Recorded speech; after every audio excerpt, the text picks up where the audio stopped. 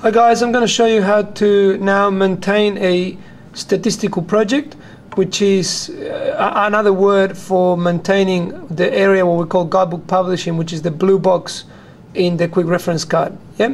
So what I need you to do is I need you to go to favorites, like I shown you before. You right click on favorites and go insert transaction. I want you to insert the transaction cj20n,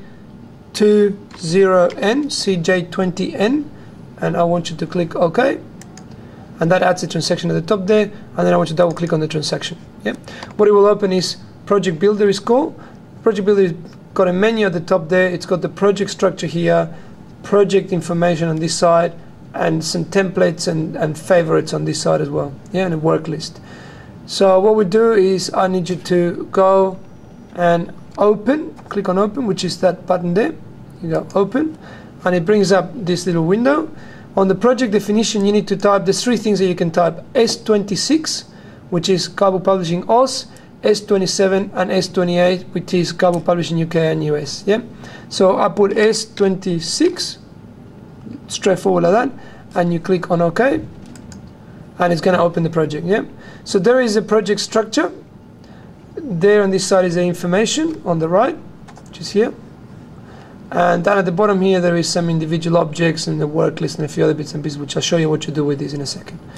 So the project structure, you can see it literally has at the top level what appears on the left hand column of timesheets, the name Guidebook Publishing Aus, and these lower levels here, these little triangles, are the activities in the project. Yeah. So what I'm going to show you is two things. I'm going to show you how to add and delete an activity, which is one of these, and I'm going to show you how to add and delete a person from the project so that they can timesheet or not to this project. So first I'm going to do how an activity is added. So what you need to do is you need to go down to here. Now at the bottom here there is work list and templates. I want you to click on templates, and under templates there is three options: individual objects, projects, and standard templates. I need you to click on individual objects, and underneath there you'll see that little triangle. Yeah. What I want you to do is I want you to click on that little triangle and drag and drop it at the top level where it says Guidebook Publishing Aus. Yeah. So just drag and drop it there, and as soon as you drop it, it brings this window up in here. It doesn't bring anything here yet, but it brings up a window here that is blank. So I want you to click on the title, put new activity, say whatever the new activity is, and you press enter, and as you see that as soon as you press enter, the activity is going to appear here. Watch, see how it appears? And that's how you create a new activity. Literally you can now save, which is at the top there, up here, and Cs will now be able to see a new activity under this project, a new place where you can collect money. To delete an activity, you click on it, yeah, and you go edit, status, complete technically, set. Yeah. And if you do that, what's going to happen is it's going to say on the system status is going to go from REL, which is released, to TECO, which means technically complete. Yeah. So there it goes to TECO. Now the next thing you want to do probably is just make sure that in the title you might want to write in brackets, you know, deleted or old or something, so that just to make sure that you remember that you've done that to that activity. Yeah. So that's how you get rid of something, that's how you add something.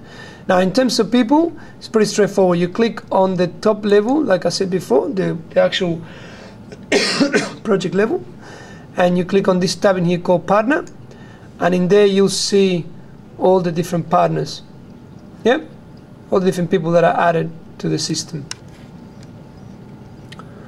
So normally you don't need to get rid of people, but normally you need to add people. And the reason why you don't need to get rid, unless someone moved and they don't need to timesheet there anymore, sometimes you can just let them know not to timesheet there anymore, but if you want to get rid of them, you can as well.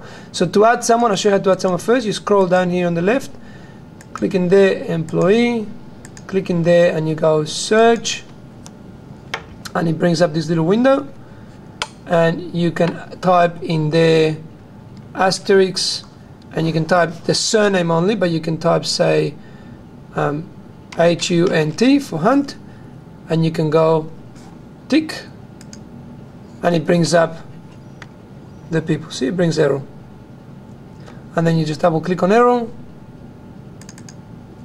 yeah, which brings up the number there, 43, and you go enter now, and he puts Errol in there. Now he's moved it up, ordered, I think, there you go, it's ordered alphabetically, I think, or some, actually no, by number, 36, 41, 43, etc. Now the other way of doing it, obviously, if you know the number of the person, you can just literally go employee, type the number there, 1, 2, whatever it is, and just press enter and it'll add it as well. Yep. Now to get rid of a person, you just say, if I want to get rid of Errol, I click on Errol on the side there, see there, and that here you can see a little button that says undo partner assignment. You just click on that. It says data will be lost, delete the selected partners. You can go yes, and it's deleted Errol from the list. Yeah, I'll do it again. I'll delete Judith. I'll click in there, and it goes data will be lost, delete this, and you go yes, and it's just deleted Judith. Yep. So that's how you maintain this. Now obviously that's for S26, which is Oz. You can do it for S27 or S28 and it'll be the same for all the different offices.